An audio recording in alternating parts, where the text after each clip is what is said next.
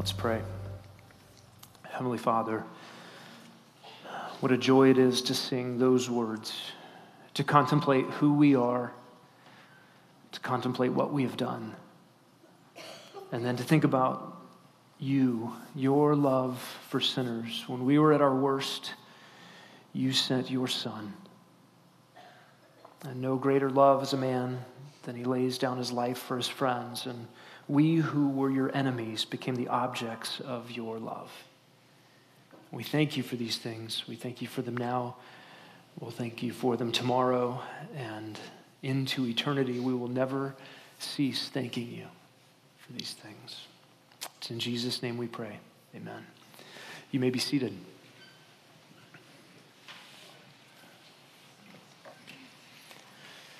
Space begins at 62 miles above the earth.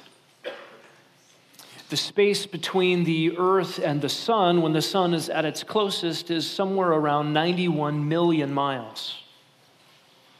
And the star nearest to us is nearly 26 trillion miles away. By the way, a billion is 1,000 millions, and a trillion is 1,000 billions. When you think about outer space or deep space, space beyond our own galaxy, we live and reside in a galaxy with hundreds of millions of stars. The nearest star 26 million miles away, but we're all close together in this neighborhood of stars. You go outside of the galaxy and it's lots of empty space. In fact, numbers cease to have meaning when we calculate the space. If you go the other way on the scale of size, from that which is very large to that which is very small, there is also lots of space. It is said that the atom is 99.9% empty. It's mostly space. If an atom was a football stadium, the nucleus would be something like a tennis ball. And molecules, which are made up of atoms, rarely touch each other. And there is space between the molecules and the things that make up solid objects. They're not so solid after all. There's lots of space between things. When you superglue two things together, you might assume that there is no space between those objects, especially if it's your fingers and something on your fingers. At the molecular level, they're not really even touching each other. You might think you've run out of space in your garage or in your hall closet. There's lots of space still in there. Did you know that there's space between this building and the building just next door to us, right behind this wall? To the casual observer, it looks like one long, continuous building from here down to Starbucks. But there's actually 2¼ inches of space between our building and the next building. But there is no space, Christian, between God's love for you and you. There's no space between the love of God and the believer in Jesus Christ. God's personal love for you, Christian, is forever inseparable from you. God's love is closer and tighter than any bond, fixed forever by God's choice to set his unflinching affections on you, guaranteed by the death of his beloved Son on the cross in your place, unlosable and unchangeable forever. This morning, we're looking at the inseparable love of God for believers at the conclusion of Romans chapter 8. Let's read together verses 35 to 39 of this monumental chapter. God writes through the Apostle Paul, "Who will separate us from the love of Christ? Will tribulation or distress or persecution or famine or nakedness or peril or sword? Just as it is written, for your sake we are being put to death all day long. We were considered as sheep to be slaughtered. But in all these things we overwhelmingly conquer through him who loved us. For I am convinced that neither death, nor life, nor angels, nor principalities, nor things present, nor things to come, nor powers, nor height, nor depth, nor any other created thing will be able to separate us from the love of God, which is in Christ Jesus our Lord.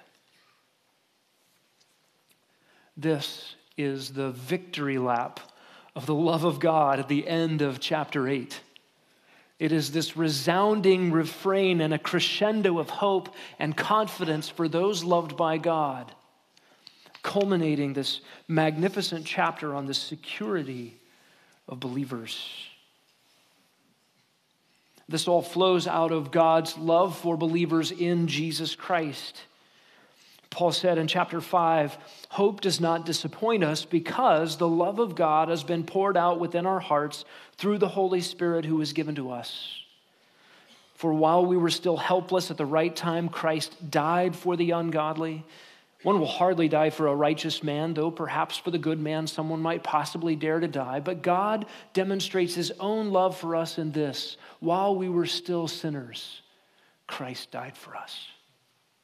Paul has affirmed in Romans chapter 8 that if God has given us his very Son, how will he not graciously along with him give us all things? There is no end, no limit to the love of God for those who are his. It flows out of his very nature. We're going to see this morning that Paul confirms the security of God's unassailable love for believers. He's going to unfold the security of God's unassailable love in 4 stages. He's building this argument in really 4 levels. And the first is a set of questions, 7 real-life questions. This begins in verse 35. Who will separate us from the love of Christ? Will tribulation or distress or persecution or famine or nakedness or peril or sword?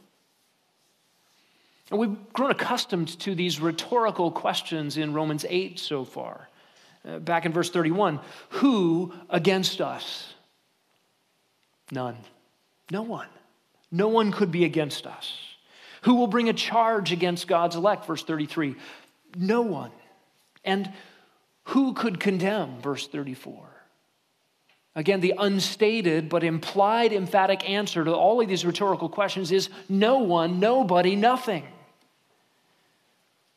No one could be against us. No one could bring a charge. No one can condemn. And now this 4th question, who or what could separate us from his love?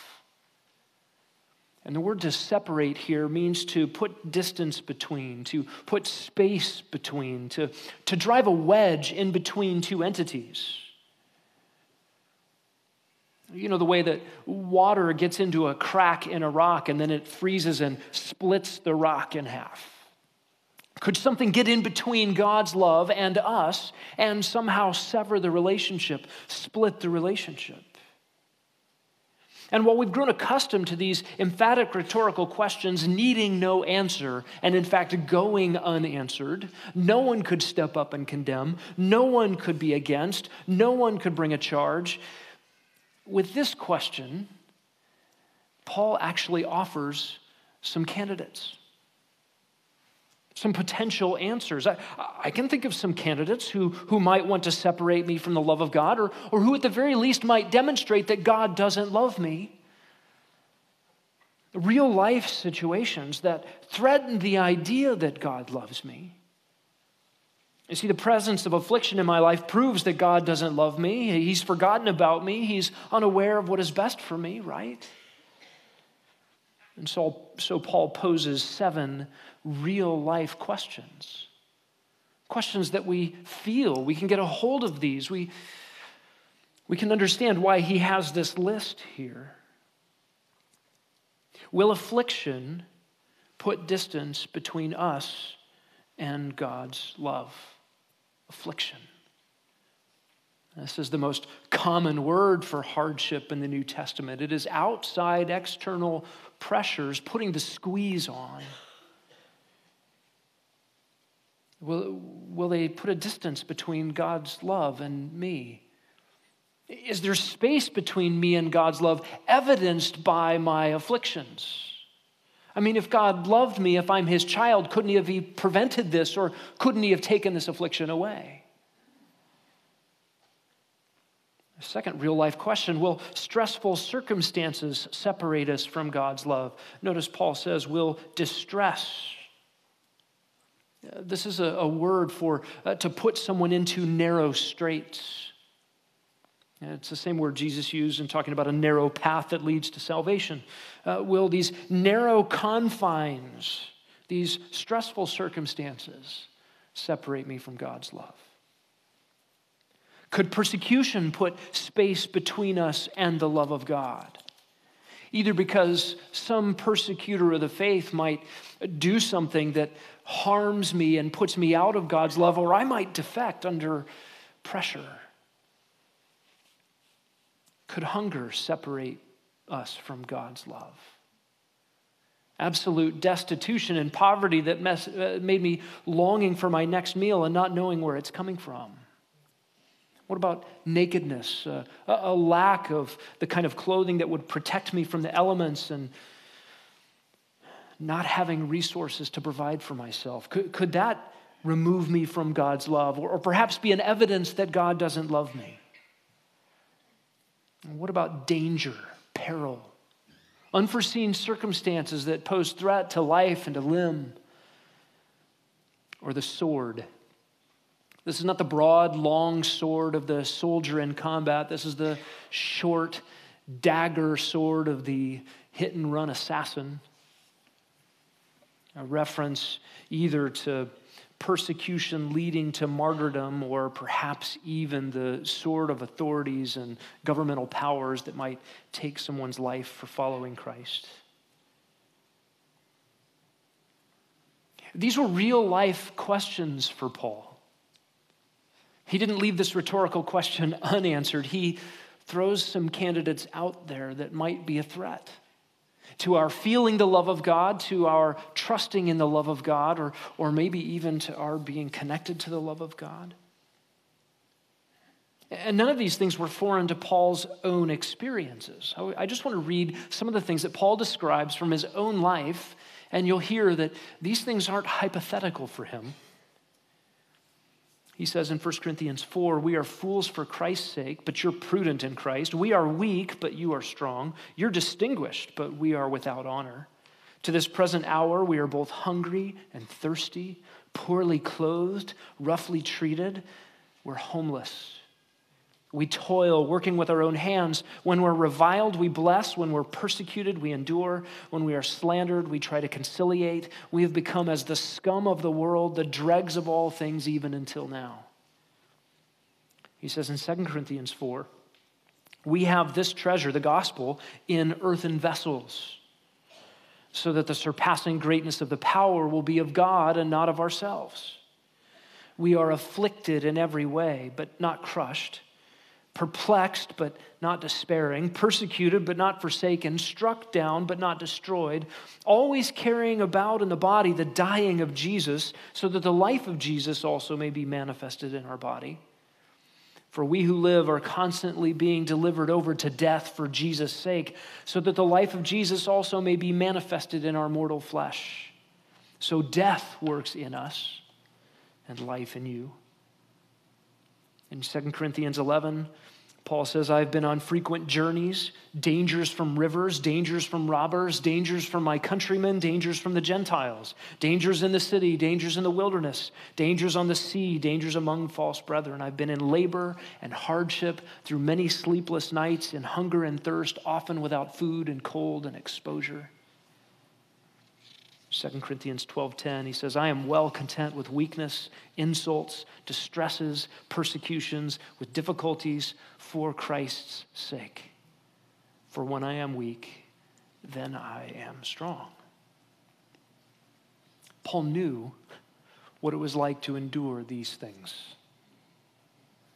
The list of 7 real life situations, circumstances that perhaps might threaten a believer's experience of the love of God have only affirmed for the Apostle Paul the security of the love of God in his life.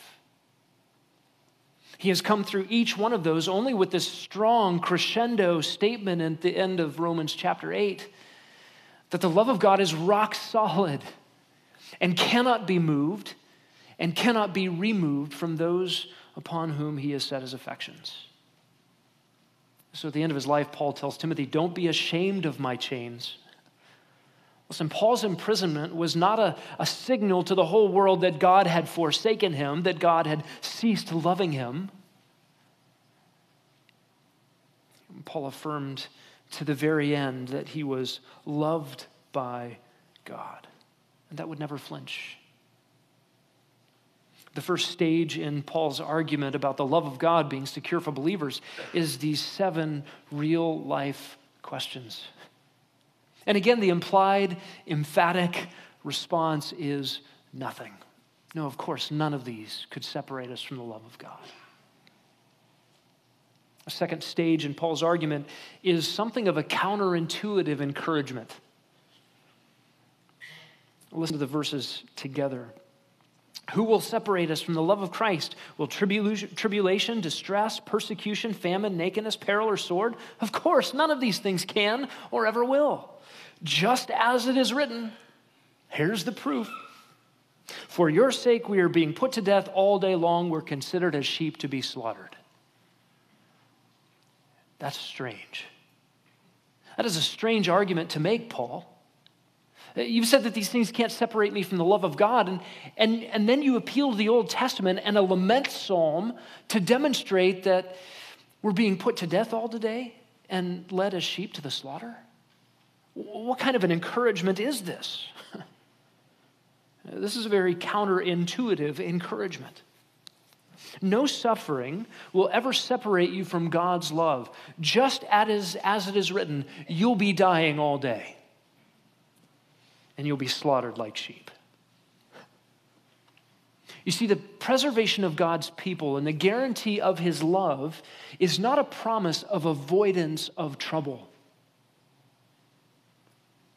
In fact, if you are suffering as a Christian, you have not proven that God has forgotten to love you, nor that you have caused him to withdraw his love from you somehow.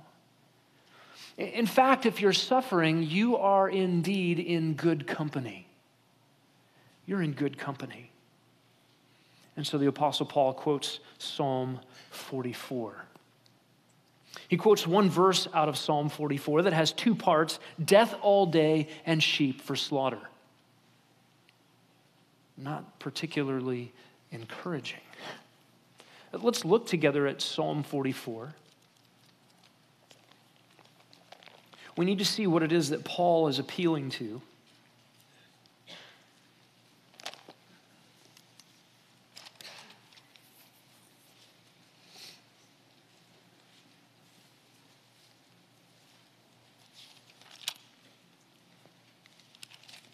Psalm 44 is one of the songs of the sons of Korah. It is a lament psalm. It follows the patterns of lament psalms. It is a crying out to God for help. Listen to the words. O God, we have heard with our ears. Our fathers have told us the work that you did in their days, in the days of old. You with your own hand drove out the nations. Then you planted them. You afflicted the peoples. Then you spread them abroad. For by their own sword they did not possess the land, and their own arm did not save them, but your right hand and your arm and the light of your presence, for you favored them. You are my king, O God. Command victories for Jacob. Through you we will push back our adversaries. Through your name we will trample down those who rise up against us. For I will not trust in my bow, nor will my sword save me, but you have saved us from our adversaries, and you have put to shame those who hate us. In God we have boasted all day long, and we will give thanks to your name forever. Yet you have rejected us and brought us to dishonor. And do not go out with our armies. You cause us to turn back from the adversary, and those who hate us have taken spoil for themselves. You give us as sheep to be eaten, and have scattered us among the nations. You sell your people cheaply and have not profited by their sale. You make us a reproach to our neighbors, a scoffing and derision to those around us. You make us a byword among the nations, a laughing stock among the peoples. All day long my dishonor is before me, and my humiliation has overwhelmed me. Because of the voice of him who reproaches and reviles, because of the presence of the enemy and the avenger. All this has come upon us, but we have not forgotten you, and we have not dealt falsely with your covenant. Our heart has not turned back, and our steps have not deviated from your way, yet you have crushed us in a place of jackals and covered us with the shadow of death. If we had forgotten the name of our God or extended our hands to a strange God, would not God find this out? For he knows the secrets of the heart. But for your sake we are killed all day long. We are considered as sheep to be slaughtered. Arouse yourself. Why do you sleep, O Lord? Awake, do not reject us forever. Why do you hide your face and forget our affliction and our oppression? For our soul has sunk down into the dust, our body cleaves to the earth. Rise up, be our help, and redeem us for the sake of your loving kindness. This lament psalm from the sons of Korah reflects rich theology based on biblical history. They knew about those whom God had rescued by his own arm, and they knew not to trust in their own weapons. They hated idolatry. They stayed loyal to Yahweh, and yet suffering came. Discouragement came. Perplexity, despair. This is real experience. By the way, in here is no confession of sin. This is not like many of the Psalms where the psalmist realizes, oh, I was behaving this way and I needed to correct this, and now I've turned towards Yahweh and things are going to go better. In fact, what we see here is suffering unrelated to their conduct. They're sinners. The sons of Korah are sinners like every other human being, but they're not sinners in the matter causing their suffering. Their suffering's unrelated to their sins. Like Job, the psalmist here and those associated with him are afflicted. And there's no explanation as to why. No connection to a lack of faith, to idolatry, to moral compromise. And verse 22 of Psalm 44 is the verse that Paul quotes for us in Romans 8. For your sake we are being put to death all day long. We're considered as sheep to be slaughtered. And based on what I read from the Apostle Paul earlier, you can understand why he picked up this psalm. Hounded all day. He carried about in his own body death all the time. It meant life for those who would hear the gospel, but for him personally, it was death after death after death, and ultimately culminated in his physical death. This suffering described here is the genuine article. Listen, the power of positive thinking cannot whisk this away. But Psalm 44 concludes with a plea of faith. Notice the psalmist did not say, that's it, God, I've suffered, I've had it, I'm out of here, I'm no longer loyal to you. No, the psalmist clings, and the Apostle Paul clings with a white-knuckle grip in the face of suffering to the very thing that Paul says cannot be separated from God's people, the love of God. Psalm 44:26 is the conclusion. And I think this is why Paul selected this psalm. Did you notice that last verse? The psalmist says, rise up, be our help, and redeem us for the sake of your loving kindness. In other words, he bases his faith-filled plea on the inseparable love of God for his people. He knows where to turn. I think this is why the Apostle Paul selected this psalm. The lament song leads us to look up in expectant faith, trusting in the love of God for his people. And that's precisely where Paul goes in Romans 8:37. This is real anguish. People perplexed and vexed by hardship. And this prayer, this plea, rise up, be our help, and redeem us for the sake of your loving kindness, expresses the real emotion in the experience leading up to this plea. The prayer is founded on the love of God for his people. This psalm portrays faith in the midst of a perplexing trial. Only God is the hope for the psalmist. He doesn't turn anywhere else. There is nowhere else to turn. There is no other basis for a plea than the love of God. He certainly couldn't complain. What right has a sinner to complain before his Maker? But to appeal to the love of God for his people. And listen, Christian, if you're suffering, look up and look around. You're in good company. Calvin said, "It is no new thing for the Lord to permit his saints to be undeservedly exposed to the cruelty of the ungodly." This is kind of normal. And consider this phrase, the sheep of slaughter. This is a familiar phrase in our Bibles. We know what sheep for slaughter were all about.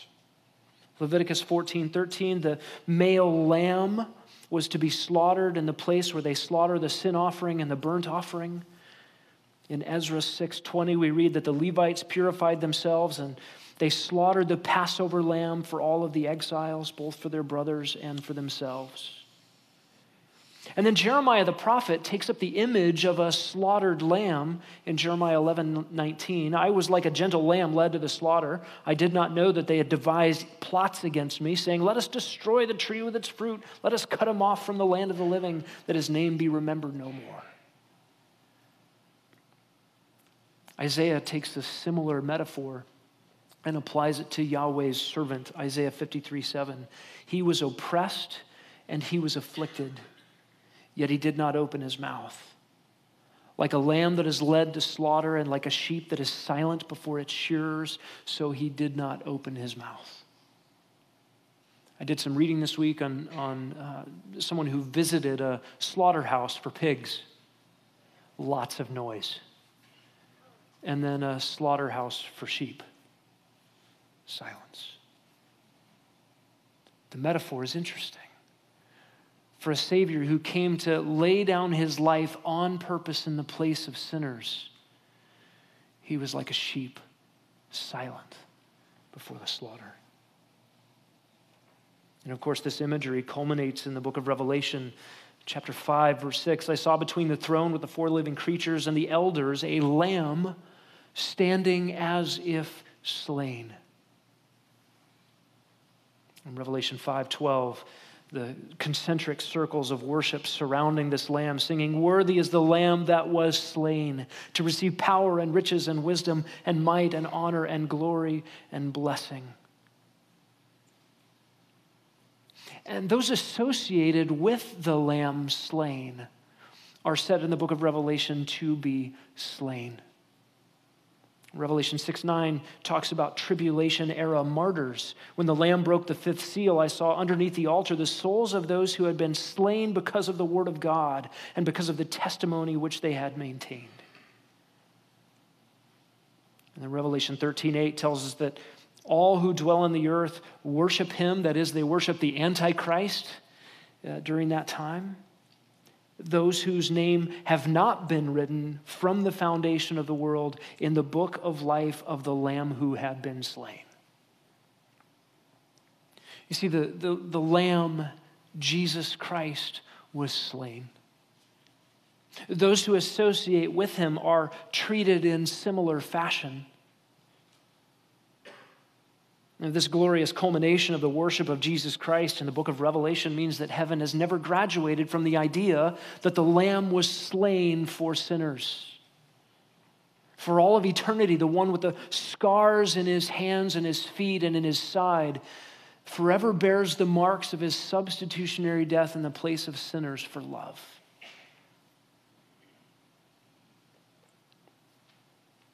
And if you find yourself under affliction, even to the point of a sheep unto slaughter or being killed all day long, you're in good company and you are loved.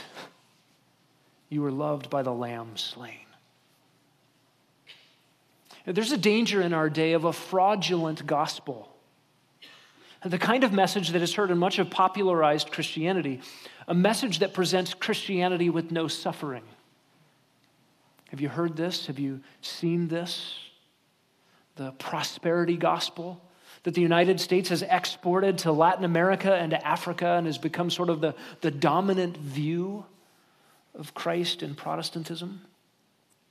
It connects the love of God and a relationship to God and the blessings of God. It ties them all to earthly comfort, physical health, and financial prosperity.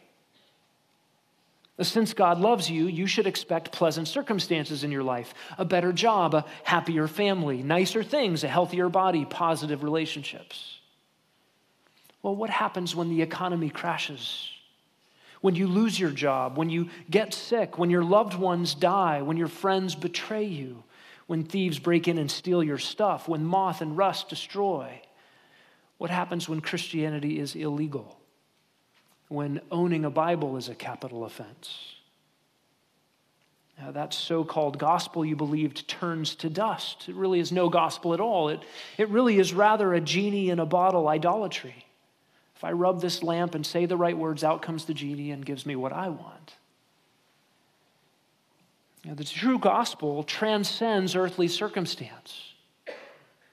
It doesn't rearrange your earthly circumstance to make them what you always wanted.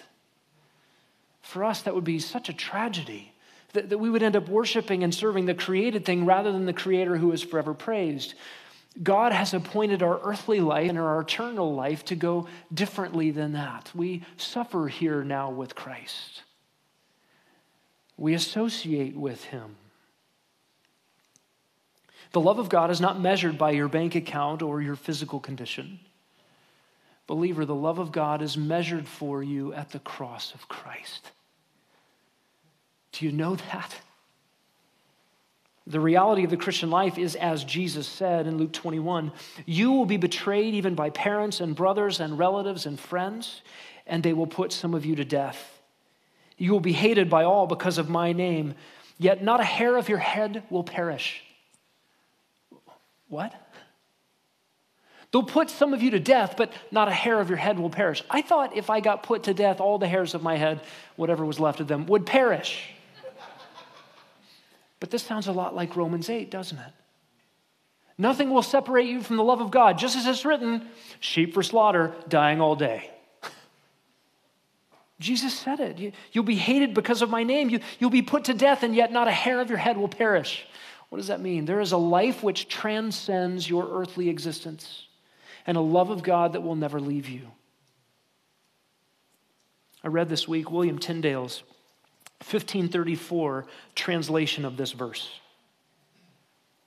He said it this way, for the first time from Greek into English, for thy sake we are killed all day long and are counted as sheep appointed to be slain.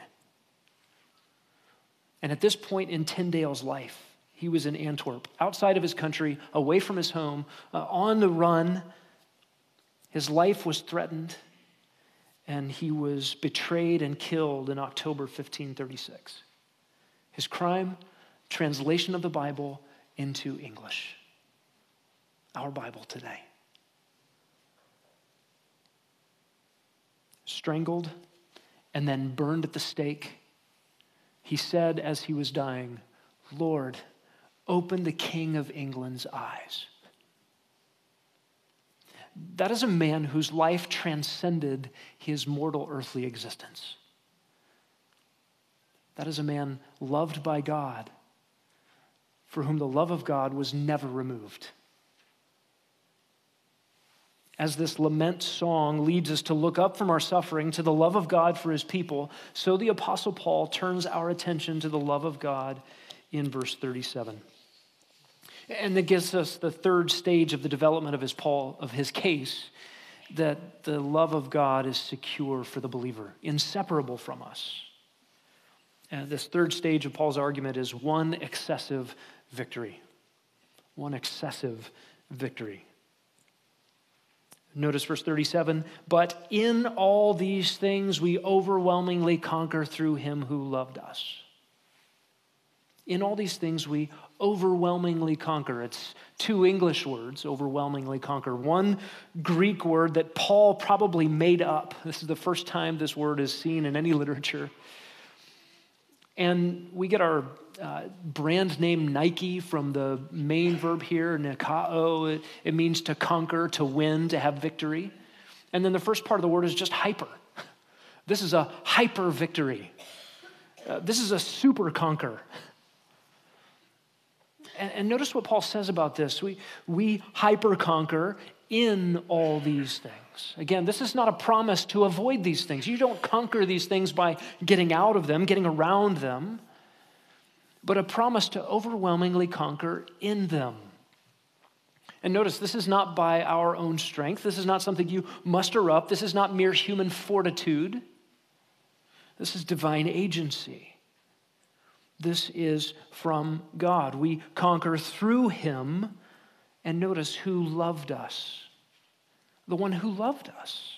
He is the agent of our hyper-conquering. And loved here is past tense. The love highlighted here is God's love for us, seen at the cross. There God gave his son. And when God gave his son at the cross, he gave us everything. And that love, past tense, a reality for believers, ushers us into the saving, personal, eternal, never-leaving, unflinching love for God in us, poured out in our hearts by the Holy Spirit. This is not the general love of God for humanity. This is the special, unique, saving, eternal, personal love of God for believers in Jesus Christ.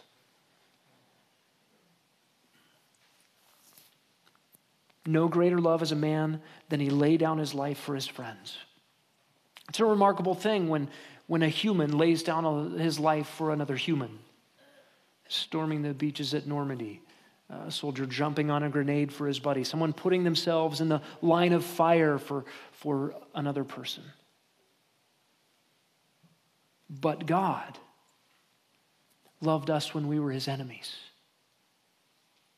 And we're not equals. Infinite distance separates the values of these persons. We are infinite non-equals. And so the cross introduces us to this selfless, unbelievable, personal, unrelenting love that will never fade, can never be interrupted, will never be vanquished, can never get bored, will never be revoked, rescinded, withdrawn, or transferred. God has already done the infinitely impossible, hard thing by loving us when we are at our worst and putting his son in our place to crush him for our sins. To continue his love for us is no big thing for him. He will never be moved away from it. And this love of God towards us guarantees excessive victory in affliction, more victory than is required, a hyper-conquering, an uber win, a super triumph. And we might still be thinking, how? I mean, where's the win in affliction? Peril, danger, nakedness, sword, famine. I want to help us think through some of the things we've already covered in Romans 8. When our enemies, Romans 8:28, are made to serve eternal and glorious good purposes. Listen, affliction meant it for evil, God meant it for good. Even our enemies have to bow the knee and yield to what God is doing in the life of a believer for his own good and for God's glory. There's a win in this that afflictions produce for us, in Paul's language from 2 Corinthians 4:17, an eternal weight of glory. It far outweighs them all. You put glory on the scale with affliction, and they shouldn't even be stated in the same sentence. They're so disproportionate. What afflictions produce for us can't even be compared with the glory that is to be revealed in us, Romans 8:18. And there's a win in our increasing refinement of our experience of Christ's love. Listen, you know this. You go through a trial, you cry out like the lament psalm, Psalm 44. You don't understand what's going on behind the scenes, and you know that God is the only place I have to turn, so I turn to him and I bank on his love, and you experience his love all over again. And that refines us. That refines our experience of God's love and bolsters our faith, and God never fails in this. And another win in this for us is that none of these things can take away what really matters. None of these things can take away what really matters. Listen, all of the threatenings of affliction and poverty and persecution. They say, I'm going to take everything from you.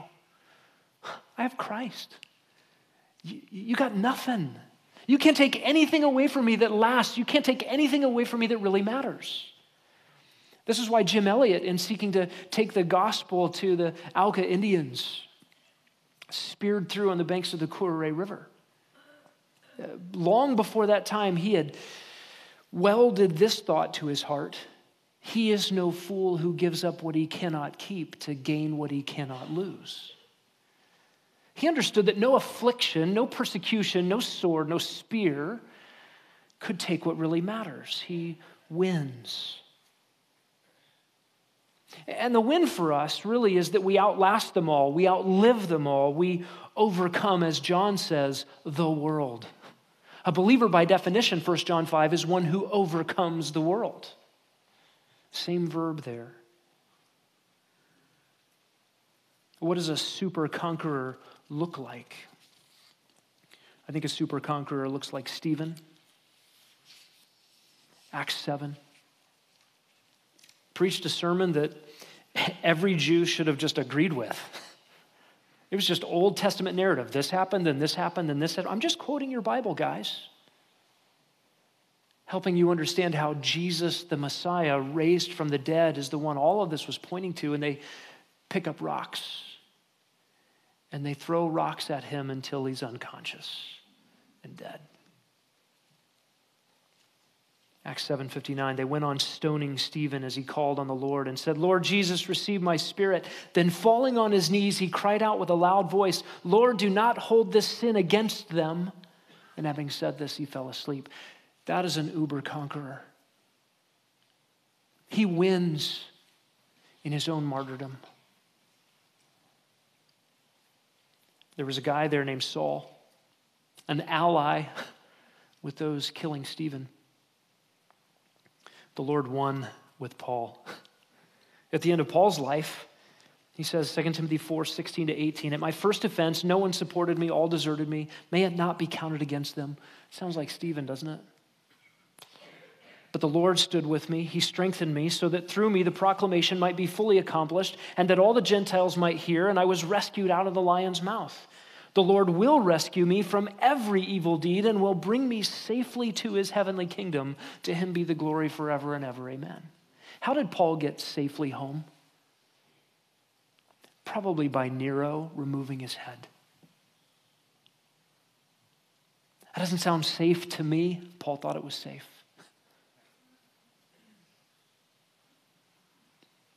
Hugh Latimer was a super conqueror, and his buddy Nicholas Ridley. They were both to be burned at the stake as heretics outside Balliol College in Oxford, 16 October 1555. Their crime: preaching the Bible, preaching the gospel, and they wouldn't give it up. Hugh Latimer said to Nicholas Ridley as they were tied together to the stake, about to be set on fire, "Be of good comfort, Master Ridley, and play the man. We shall this day light a candle by God's grace in England, as I trust shall never be put out." And we're all beneficiaries in the English-speaking world of their uber victories. The last part of Paul's argument about the security of God's love for believers is found in verses 38 and 39. It is his 10 confident assertions. Listen to what Paul says. "For I am convinced that neither death, nor life, nor angels, nor principalities, nor things present, nor things to come, nor powers, nor height, nor depth, nor any other created thing will be able to separate us from the love of God which is in Christ Jesus our Lord." Here Paul gives a reason for the uber victory, the overwhelmingly conquering. It is the inability of anything, including temporal hardship, to put space between us and the love of God. The love of God for us, inseparably, is the reason for the victory over all these things, the victory in all of these things. Paul says, "For I am convinced." Paul was persuaded. Paul was persuaded inside and out. In fact, he had experienced these things. Just about everything on this list, his own death he would experience soon. Notice what Paul puts first in the list. Sometimes we think, oh, life and death. Paul reverses it. And Paul says, I am convinced that death will not be able to separate us from the love of God, which is in Christ Jesus. We've come to understand that death is, by definition, separation. Death is a separation. The spiritual death at the Garden of Eden meant that Adam and Eve were separated from immediate fellowship with a glorious, holy God. Humanity has been living in that separation ever since. We understand that physical death is the separation of the immaterial from the material you. It's the disintegration of the human constitution. Separated from your physicality. We understand that death is a separation from loved ones and life here under the sun. We understand that eternal death is a separation from everything that is good and pleasant and beautiful and desirable and enjoyable for people about the infinite radiating glory of God. Right? Those who are in the lake of fire will be in the presence of God. He is omnipresent. They will be in the presence of his wrath and anger and the fury of his goodness expressed in righteous anger against their sin. But Paul says in 1 Thessalonians that they'll be separated from him. That is the beauty and the glory of his enjoyable presence. Death is a separation. Now I want you to think about your last moments here. What it will be like to close your eyes for the last time. What it will be like to breathe your last breath here under the sun. Listen, you will be separated from friends here. You will be separated from family here. You will be separated from pleasant meals here and sweet relationships and delightful enjoyments.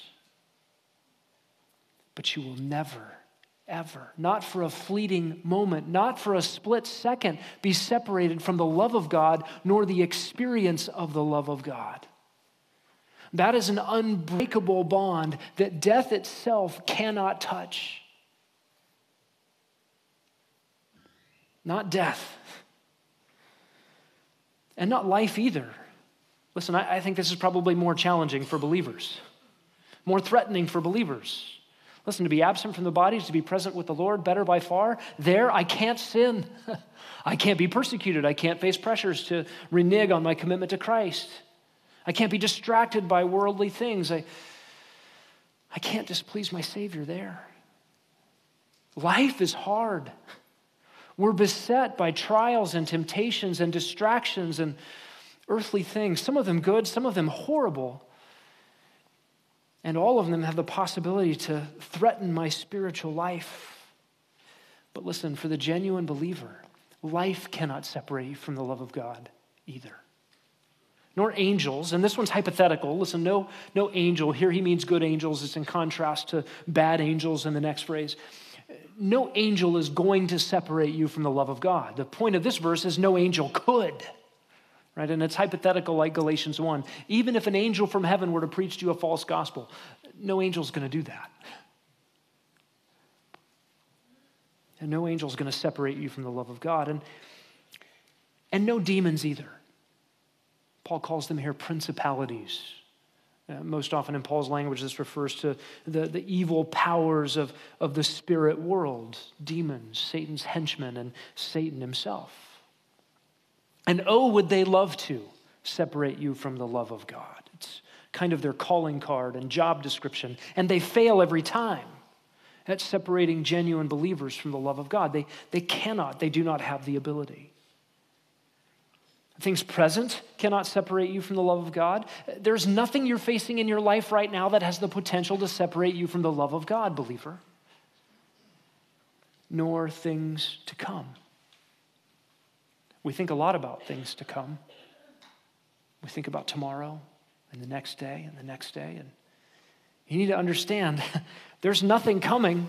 There's nothing that could come. There's nothing that will ever come that could ever separate you from the love of God in Christ Jesus. And if you have the love of God, you have everything. Powers can't separate you from the love of God. Paul might here mean supernatural powers. Powers is often used with signs and wonders to describe spiritual things, evil and good, and maybe spiritual entities. Simon the magician was called the great power of God. Paul might have in mind here natural powers, governmental authorities. In other words, there's nothing that has any kind of authority, spiritual or otherwise, that could ever separate you from the love of God. And not height nor depth. Listen, above 26,000 feet on Mount Everest, it's called the death zone. You can't survive up there very long. The death zone can separate you from oxygen, but it could never separate you from the love of God. And the Marianas Trench at the bottom of the Pacific Ocean, 7.2 miles deep, with a PSI of somewhere around 16,000 pounds per square inch of pressure at the bottom of that trench, could separate you from light and warmth and could crush you, but it could never separate you from the love of God. And Paul closes out the list with any other created thing. If there's anything that didn't make the list, if there's anything I left out, by the way, what's created? Everything but God.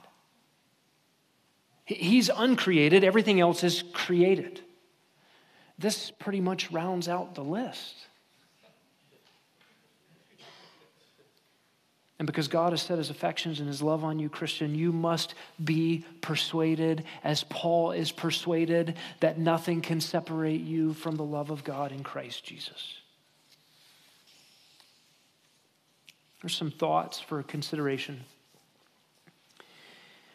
If you are doubting your security in Christ, I want to borrow some advice from a commentator who says, take the approach of the sinner in need. You're wondering about, do I have an interest in Christ? Is my name written in the Lamb's Book of Life? Am I loved by God? Am I secure? Take the approach of the sinner in need. The commentator says, if you are troubled with doubts, go and sit down on the sinner's seat and say, God declares righteous the ungodly who trust him. I renounce all thoughts of my own righteousness, and as a sinner, I trust the God who raised Christ from the dead. He was delivered up for my trespasses. Go there and trust him. Anchor yourself in the love of God for sinners at the cross, and there will never be any other doubt of any lack of love for God. It was demonstrated most and most fully at the cross of Christ. If he's done that while you were his enemy for you, he will never let you go. He will never unlove you. You will always be secure in him. If you're here this morning and you've never come to grips with your own sin, I just want to warn you about listening to a passage like this and thinking, oh, I'm good, God loves me. You need to understand that God does not love you this way if you don't belong to him. This is God's special love for his people. And listen, it's available and belongs to everyone who repents and believes the gospel.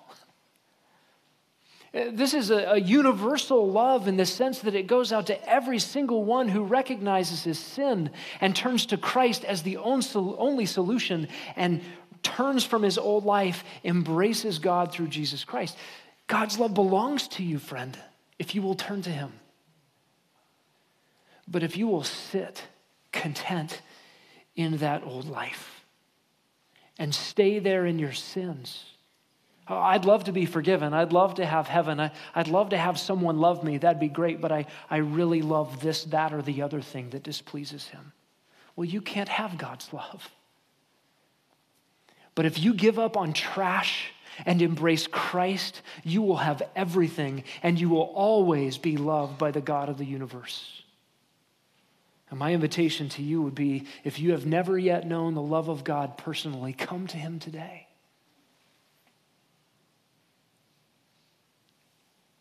Paul said in Galatians 2:20, I have been crucified with Christ, and I no longer live, but Christ lives in me, and the life which I now live in the flesh, I live by faith in the Son of God, who loved me and gave himself up for me.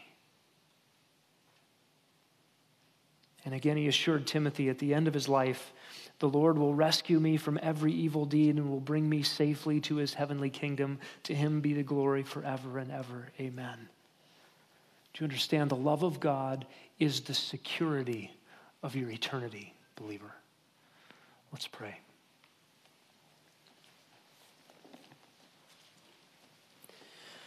Oh God, what a marvelous, inexhaustible fountain is this, your love. We could never plumb its depths. We could never see its breadth. In fact, the Apostle Paul, whom we've been reading, prayed for the Ephesian believers that they would know the love of God for them, which was surpassing all knowledge. We feel that way here this morning. God, we know your love. We want to know your love, and yet it exceeds our ability to grasp. The deep, deep love of Jesus, vast, free, our only hope and our security. We praise you for it, and we sing now for your glory in Jesus' name.